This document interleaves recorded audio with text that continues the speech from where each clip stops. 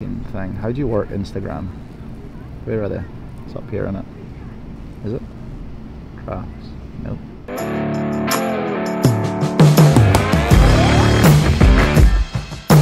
smile is still there. The biggest smile I've had. Shaun Simpson takes victory here. He's shouting underneath that helmet. He is absolutely... Right, we're here at round 2, Lyng, Norfolk. Been to Lyng quite often, but it was a bit different this time. We come down from the north, so I've been at home for a couple of weeks since Cullum, and we were at Tain last weekend for the first round of the Scottish Championship, which I was doing some big sends, which you might have seen on the gram. And then we went to Doon Motor Park this week and was doing some big sends there as well. So if you haven't checked those out, make sure you hit up the Instagram and check those out. But nah, we're looking forward to it. There's been quite a bit of rain here, so the track's in good condition. Wouldn't like to see too much more rain. I think it's probably perfect the way it is. So one of the major things I'm quite excited about at Lyng is there's no concrete start. It's always something that everyone dreads, I think, is trying to get some traction off the concrete, and it's mesh again this weekend, so everyone knows what they're doing on that. As long as it's not raining, we'll get full traction and hopefully we'll get a couple of good starts. I think the aim of the game this weekend is to make no mistakes and try and claw some points back in the championship. I'd have to say I'm pretty disappointed with how Cullum went. Although the bullet helmet did look good in the second race, the results didn't really look that good when I looked at the overall championship position on the day. 7th overall at the first round wasn't what we were looking for, so here's hoping this weekend we can get out, nail a couple of good starts, mix it up with some other KTM and Yamaha riders that are coming this weekend, and hopefully get some good points on the board. Woo! I can remember back in the day, like 75 and that, there was tufts of grass in different places. You know, you had to kind of dodge the tufts of grass. Like that, you come down and it was like, whoa, you just put you off into it again. Proper old school motocross. All the shells from the nukes. The nukes. What about, are you going to tell us a Rob Herring story? Oh, I don't know anything. Oh, was it that one? Aye. I tell you, if I hadn't hit the brakes, honest, mid-air we were upside down. Honest. But you crashed out anyway into that. Didn't really crash out, I just bopped down and half dislocated my hips. Kid, no joke, I had to stop, I was done. I was done, and I had a GP in Austria the next weekend. Flung my leg over. Through that S and it's like, whoa. That's a bit no to that one. Yeah, That's not moving. Hot line denied. Tricky section. And it's one of those bits you just come out of that corner and you go like, bob down the hill and then back into it. Yeah, well, just come flying up there, don't take a breather, just wide open all the way.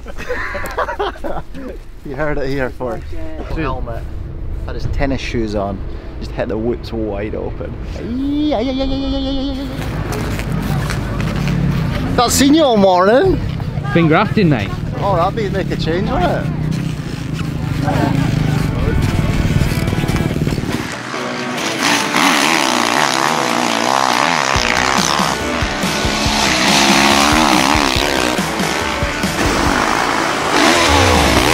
Saying that to me. It's funny, isn't it? Everyone. It pains me to say that I have watched the video.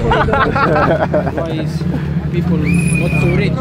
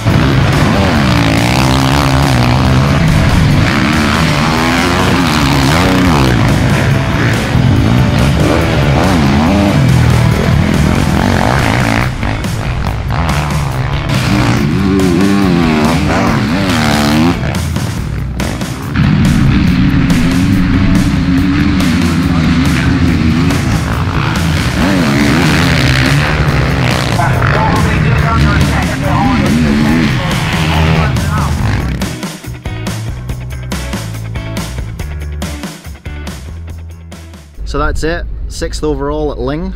Definitely again not what we wanted, but felt like I made some progress with ideas for setup, because that's what we're still struggling with.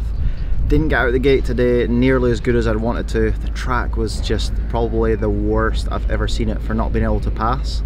Really enjoyed riding the track, but racing the track was just, yeah, terrible.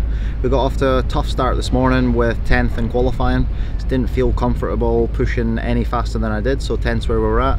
Starts were poor, and then the first race I had a tumble on the first lap and finished 7th.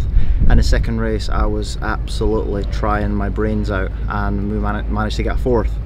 So again, not what we were looking for, but we're only 20 points back in the championship. I think Tommy's leading now, so we need to try and get a few points out of him at the next few rounds, and it's definitely not over till the fat lady sings.